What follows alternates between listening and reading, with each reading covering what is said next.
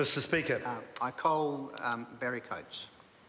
Mr Speaker, as a new MP, I'm going to try and be constructive with all my interventions, as I said in my maiden speech. However, I should say in this case, I find that to be a major challenge. I'm obviously new to considering this Patents Amendment Bill, but I've benefited from discussions with my colleagues. In reading through the history of this bill and the submissions so far and the discussions of the committee, I'm deeply concerned at the performance of the government on this bill. There's been poorly drafted legislation and poor government policy direction. There was obviously a serious problem with the previous bill enacted in 2013 that had to be rectified by retrospective legislation. This is an extreme measure that the House should avoid wherever possible.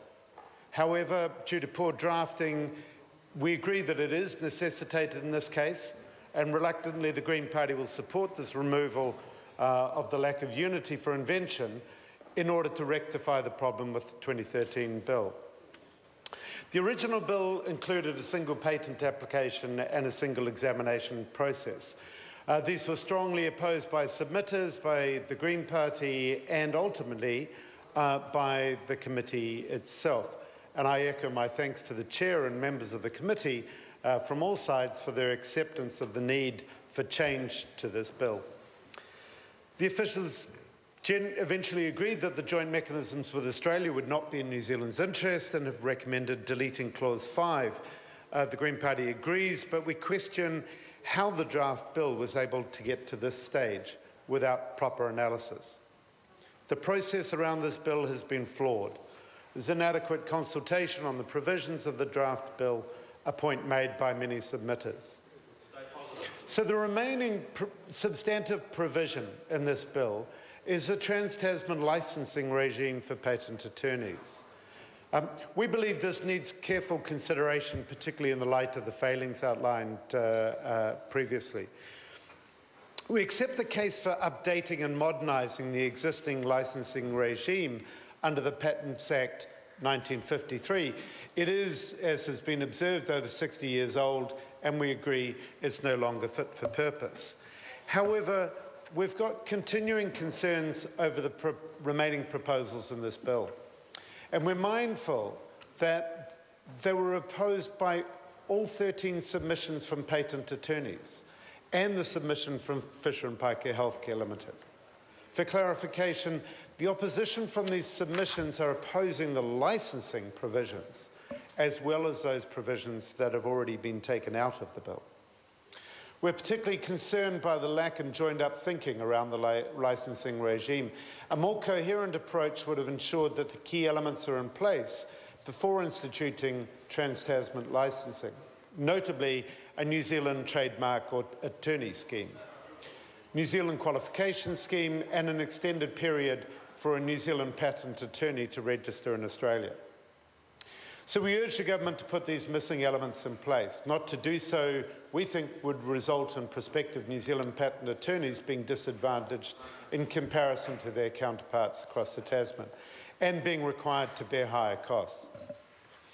More broadly, we think there needs to be a review of the effectiveness of Trans-Tasman harmonisation arrangements to ensure that there are not unintended consequences for New Zealand professionals. The establishment of this licensing scheme should not be regarded as a model for other professions other than how not to do it. An ideological push for harmonisation won't work. Any change needs serious work and analysis, and we believe this is a cautionary tale for other attempts for cross-Tasman harmonisation. The licensing regime would, as the government has pointed out, create a level playing field in some respects. For example, the same set of criteria to register and practice would apply to New Zealand and Australian patent attorneys. However, since the locus for registration and licensing will be in Australia, it is likely that New Zealand patent attorneys will need to bear additional costs for travel, and particularly if it's a protracted process such as a disciplinary hearing. There are also issues of governance that won't be so subject to a level playing field. In particular, a domination of Australian representatives on the Governing Council and Disciplinary Board established under Australian law is likely to mean that future development of licensing is likely to be more oriented towards the needs of Australian firms and not New Zealand patent attorneys. Similarly with the disciplinary process and rules.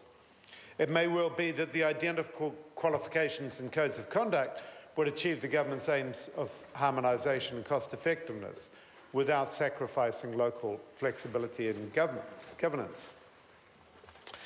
So the Green Party accepts that major changes have already been made to this bill.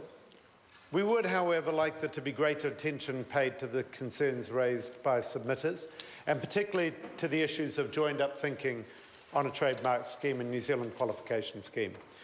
This should be done as a matter of urgency, and we would look to have assurances to that respect.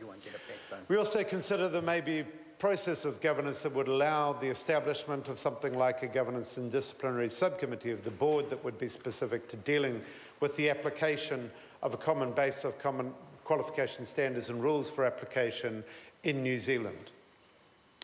We look forward to analysis about the impacts of the remaining elements of the bill on small business.